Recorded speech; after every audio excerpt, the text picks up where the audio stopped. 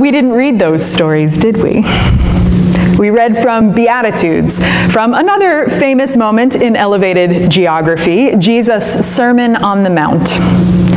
It's not a typical way to study the Transfiguration at all. The Beatitudes from Matthew are serving as our theme for the middle school conferences this summer. So I've committed on doing a deep dive this spring on the text. So thanks for coming along for the ride. If you're not familiar with our middle school conferences, it's 4 weeks of absolute magic. It's led in part by a team of high school students whom we call advocates, like the nickname of the Holy Spirit. Watching the advocates provide mentoring and guidance to the middle schoolers is just incredible. They lead games and energizers, but the advocates are also telling the story of our faith and of their faith. I'm a little embarrassed to admit it now, but I was initially kind of unimpressed with their chosen scripture of the Beatitudes. It felt like they were going straight for the greatest hits. I mean, this is really Jesus' greatest hits. He also preaches these themes in his Sermon on the Plain in Luke. Thankfully, I held my tongue and I listened to the leadership of the Holy Spirit and the advocates on our planning team. The high school students were so drawn to the themes of blessedness. They were particularly intrigued by the ways we hear blessed in our culture and in our society, associated with wealth and materialism. The advocates wanted to focus instead and better understand how they are blessed and how they might be a blessing unto others. I'm already endlessly proud of this group of young leaders, and I'm glad I heard them out. What an important lesson for our world today. There's a reason the Beatitudes are Jesus' greatest hits. They're good. It is strong messaging. It's memorable. It's kind of catchy. And it has very important lessons for us today. Today, in the chaos and suffering of the world full of pandemic and war, and yes, also Transfiguration Sunday. The language of the Beatitudes can be a little confounding at first. Blessed be the poor and the mourning and the meek. Blessed be those who hunger and thirst for righteousness, who are merciful, who are pure in heart, who are peacemakers. What does that blessed language even mean here? Yes, of course, those who are grieving are still blessed, but I don't understand how is that in the same breath as those seeking peace and justice in our world? What connects all of this in Jesus' sermon? Margaret Eimer's Bible study called Confessing the Beatitudes helped me make sense of this one. The Reverend Dr. Eimer is the academic dean for Austin Presbyterian Theological Seminary in Texas and a New Testament scholar and professor. I highly recommend her work on the Beatitudes to you because we could spend months and find a million different things to say and to learn about this scripture. But she offers an alternative interpretation of the blessed language we find here. She uses greatly honored. Greatly honored are those who are mourning, those who are merciful and meek and making peace and seeking justice. When we hear the word blessed in this particular way, we understand something of the countercultural message of Jesus. In a society that tends to be embarrassed by big emotional displays like mourning, Jesus sees those in grief and lifts them up as the ones to be honored. When Jesus talks about the meek, he's talking about the oppressed and the exploited. When he talks about those who are persecuted, he doesn't mean those who are members of a dominant culture ignoring and erasing others. In a world full of war and violence and anger, Jesus offers blessing to those who are already actively seeking peace and righteousness. If you look back over today's gospel lesson, there's two groups of people Jesus is talking about. The ones who are struggling and the ones who are offering help. Blessed and greatly honored are those in their suffering, in their oppression and in their mourning. God is with them. And blessed and greatly honored are those trying to change this by offering mercy and working for peace. God is with them too. Not only does Jesus offer honor to the long-suffering, he also rebukes those who are oblivious to it. This is where it comes in handy that the Beatitudes are some of the greatest hits. We have multiple sermons to draw from.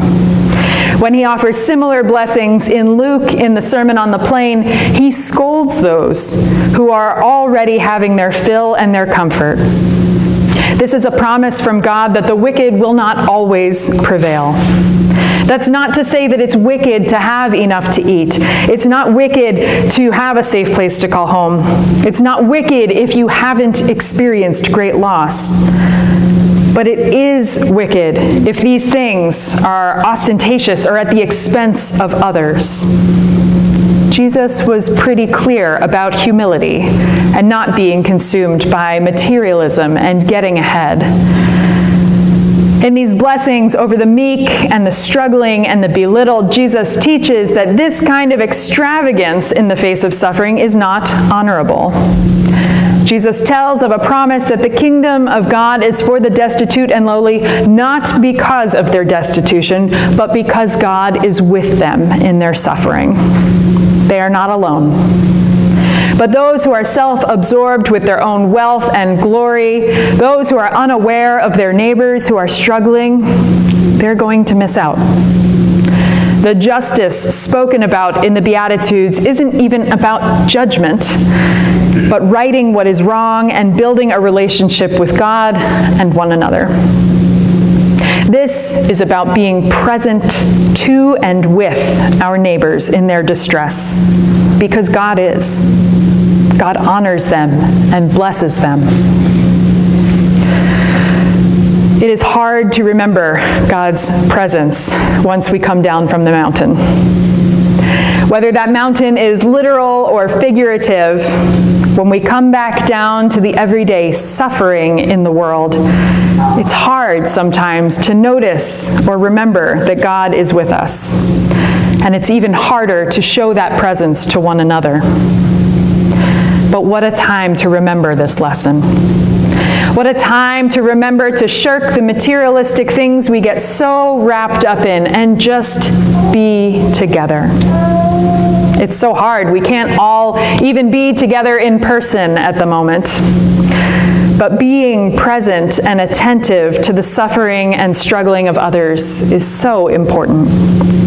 The world is full of such difficulty. We can make sure that our neighbors near and far aren't alone in that. I am so grateful to my calling to camp and conference ministry, where I get to see people practice and learn how to be present to one another and to God's blessings. At places like Massanetta Springs and so many other camp and retreat centers, people of different ages and backgrounds, people from all kinds of places come together just to be. Just to step away from the everyday and be. To be together, to be open, to be present to the incredible work of the Holy Spirit guiding us to follow Christ's teachings. And it's not just the summer youth programs, although those are really special. It's conferences for people of all ages.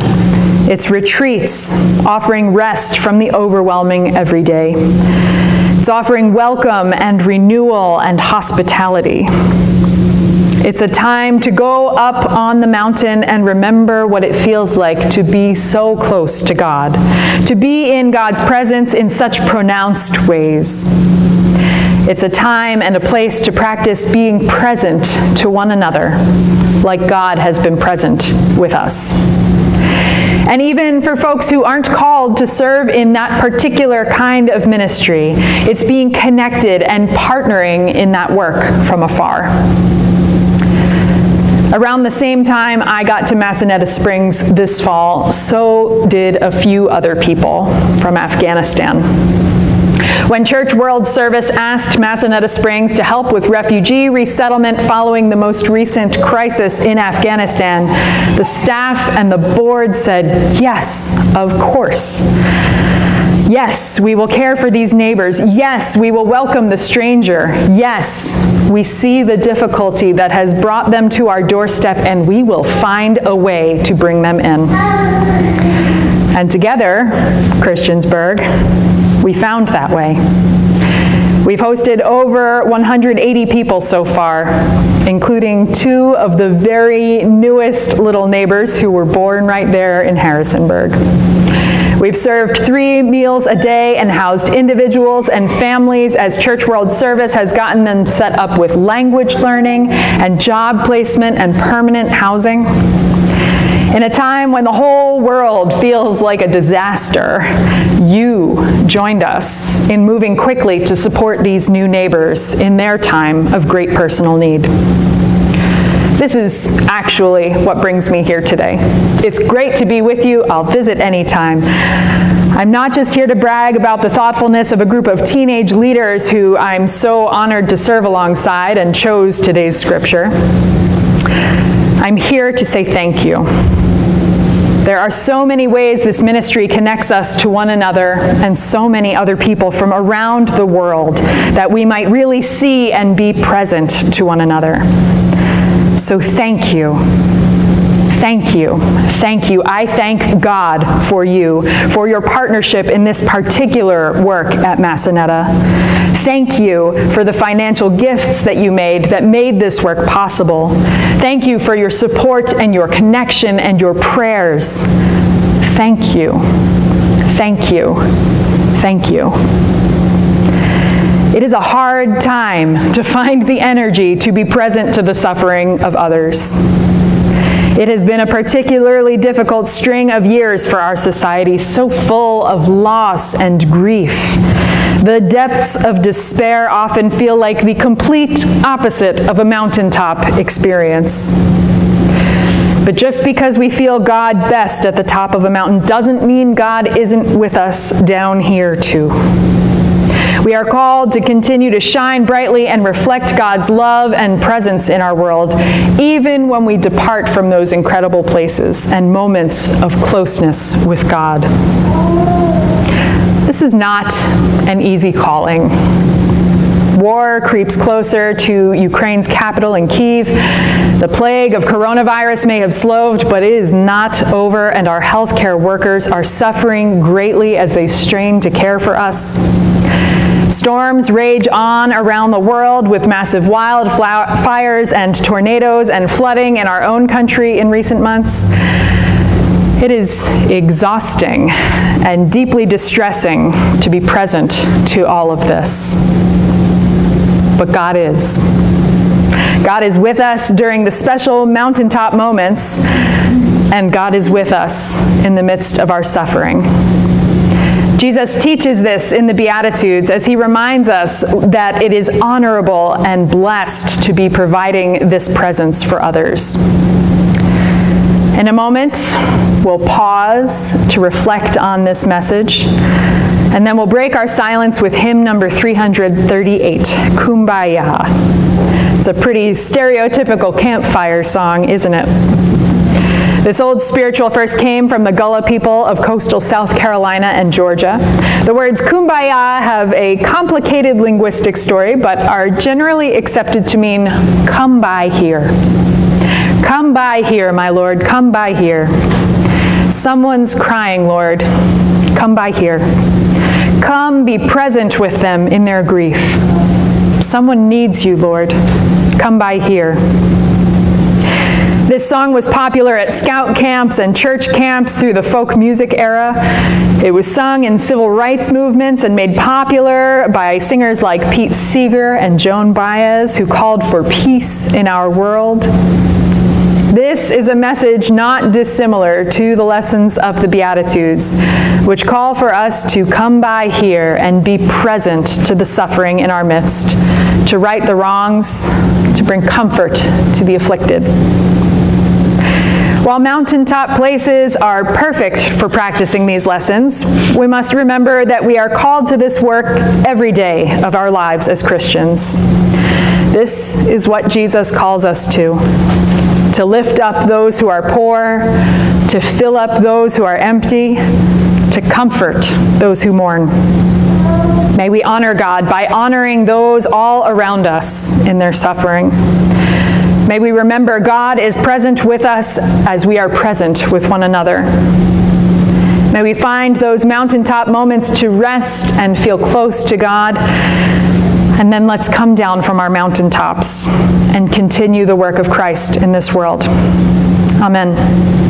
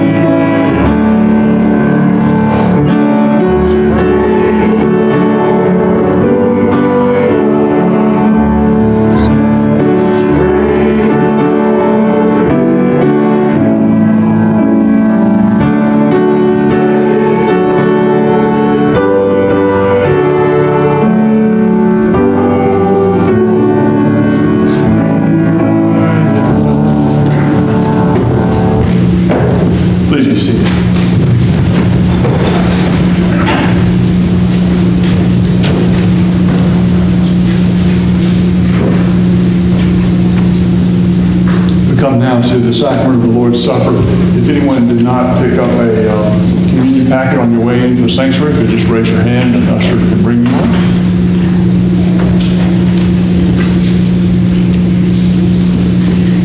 In the same night as his arrest, the Lord Jesus met with his disciples and broke bread together. And as he gave him bread, he said, "This is my body broken for you. Do this in remembrance of me." Together we eat the bread.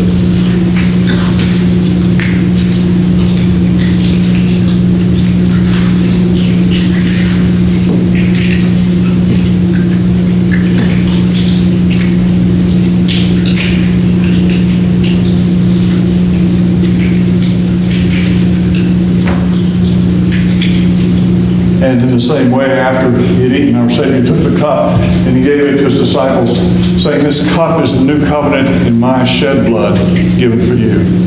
Drink of it, all of you. For as often as you eat this bread and drink this cup, you show the Lord's death until he comes." Together we drink the cup.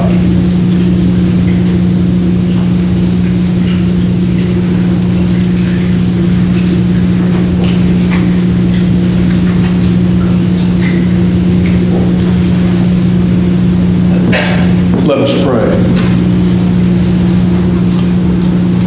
O Lord our God, we come to you in prayer. We ask you to hear us. We know that you're not far away because in Christ Jesus you stand with us. You are present with us. Help us to sense your presence, so intimate and caring. Let us know your peace as we draw near to you in this moment. Lord, in your kindness, hear our prayer. Oh God, we're so perplexed about our world. Fear seems to be stronger than love. Power seems to work better than caring. Violence seems to be more trusted than diplomacy, and war is studied more than peace. And individuality seems more workable than interdependence. And nations and churches and families have trouble living according to the way of Christ. We ask you, O God, to encourage us, to save us from fainting or growing weary in your way. Keep us from giving up on love and service in your name. Lord, in your kindness, hear our prayer. We seek your comfort, God. We want to whisper our cares and concerns to you. We battle against illness and fatigue. We fight temptations to give in and give up. Tomorrow seems uncertain, and we are afraid. We go through the motions of our work without joy. We stagger under the pain of brokenness within our families and among our friends. We stand in moments of decision, and we're not sure which way to go. We ask you, O God, put your arms around us, hold us and love us, and help us. Lord, in your kindness, hear our prayer. We don't mean to sound like everything has gone wrong, O God, because life is a treasure. We know that, or we would not fret so much. So we thank you for life and for all that life brings of love and joy and laughter, of warmth and caring and sharing, for all that life brings of beauty and sight and sound. Even as you hold us in your arms of love, we would put our arms around you in thanksgiving and joy. We are grateful that you're with us as we make our way through it all, sometimes laughing, sometimes crying. Thank you for refreshing us and giving us strength to carry on. Lord, in your kindness, hear our prayer. You are the God of mercy. You bear the hurt of the world. We lift our prayers for all who have needs this day, and in particular, we pray for Joanne Thomas and her family and their grief. We pray for Jenny Riley and her family as they grieve. We pray for Ron Stockoff, for Taylor, Chelsea, Anna, and Abram Peoples. our prayers for Kathy Hollingsworth and her family as they grieve. We pray for Wanda Simonis, for Tom Teets and his family and their grief, for Gary Fussell. We pray for Margaret Thompson and her family as they grieve, for Phil Daniels and his family and their grief. We continue to pray for Bob and Bonnie Fisher, for Pam Key. We pray for the family of Irv Elkins in their grief, for Jenny Poff and her family as they grieve. And we pray for Claudia Stutzman, for Robert Mayorga, for Patty Walker Jordan. We pray for Fran Hart, for Harriet Stockhoff, and for Dick Horn. Lord, in your kindness, hear our prayer. You do hear us, O God. You are always there to listen. So we thank you. And now we pray as you taught us in Jesus, saying, Our Father, who art in heaven, hallowed be thy name. Thy kingdom come. Thy will be done on earth as it is in heaven. Give us this day our daily bread, and forgive us our debts as we forgive our debtors. And lead us not into temptation, but deliver us from evil. For thine is the kingdom, and the power, and the glory forever. Amen. Now let us worship God through the giving of our gifts.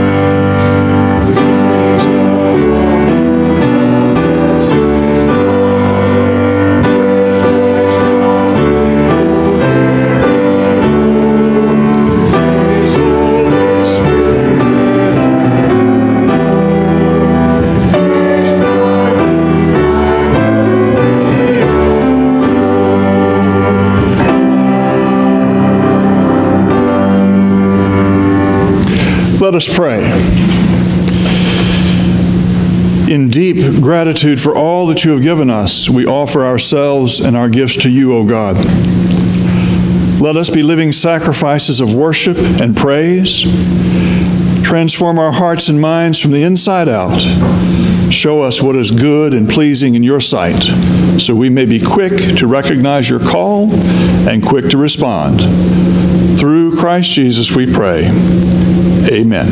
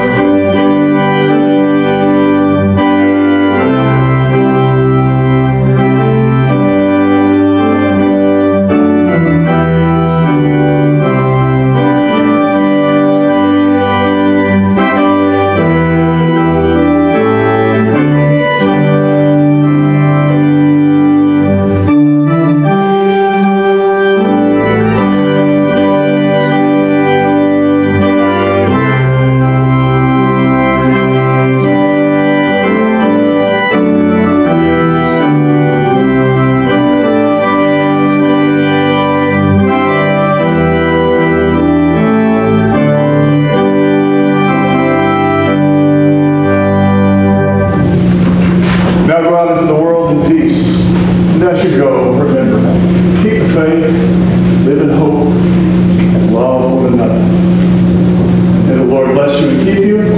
The Lord make his face to shine upon you and be gracious unto you. The Lord lift up his countenance on you and give you peace through Christ Jesus our Lord. Amen.